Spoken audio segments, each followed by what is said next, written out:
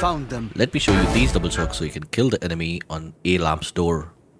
To line these arrows up, you need to get on top of this large box over here and aim at this last dot and hug the wall. The first arrow would be lined up by placing the line between the drone UI icon and the shock dart icon on this corner of the wooden plank that you see over here. It will look something like this. Make it a 1 charge. Revealing area. The second arrow is lined up by placing the first line of your charge bar on this dark corner right below that corner over here. It will look something like this. Make it a jump click. Revealing area. Let's do them together.